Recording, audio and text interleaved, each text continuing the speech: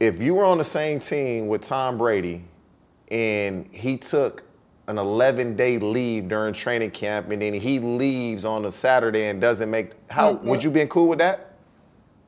I was in Baltimore, man. I went home. My daughter had hernia surgery. I went home for that in training camp for like 5 days. That's completely different though. No, it's not. I took days off when I wanted to take days off. Listen, I believe in this, right? As a veteran, especially when I went to Baltimore, even in Carolina. And when I go and if I have to tend to some family business or I got to get missing for a couple of days, bro, it ain't none of your concern. You line up, do what you're supposed to do. Don't concern yourself with my stuff. Make sure you're doing your stuff because I already know my stuff is tight. So don't concern yourself with grown folk problems. You know, go to practice, son. I hear that. That's just how I feel. And then, but when you come back to the season and you're the quarterback of the team and now you're not winning, all that gets brought up.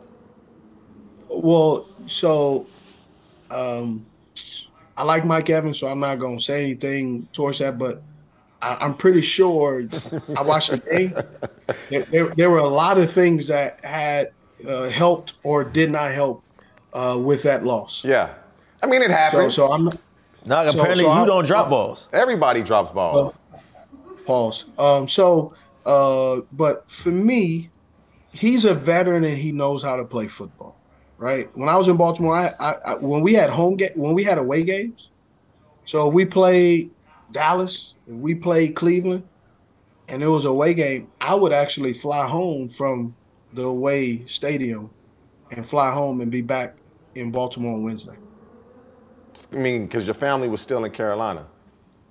Yeah, but you're just asking. You asked me, would I be okay? Again, I showed up. I did what I was supposed to do, so it wasn't a problem. But I think where we going with this, though, Steve, you was a wide receiver. We know you're gonna be where you need to be and do what you need to do. But Tom is still he has to get so many variables has to go right for Tom to be successful. Man, that's the setup he has. And I think that setup didn't have anything to do with guys missing blocks, guys dropping passes, the inability to run the football. I'm pretty sure he doesn't call the run plays. So what does that have to do? I just think that, I don't know. I mean, I look at it differently.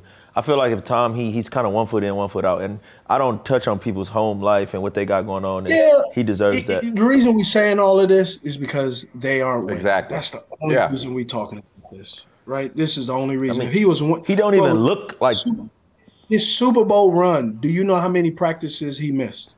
I'm assuming. I'm assuming a few. Don't go sip your tea. Listen, missing practice and being not at work is two different things.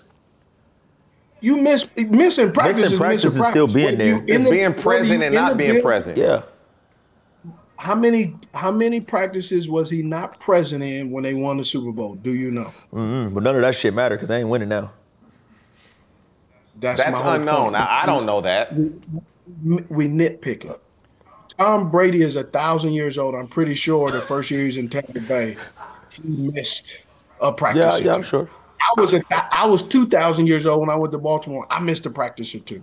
Hell, there were times me, Sis, Marshall Yonder, we missed all of us missed Wednesday practice. I was like, my legs are tight today, coach. He was like, hey, just know your assignments. Be here early Thursday. I respect it. I mean, when you look at it like that, I respect it.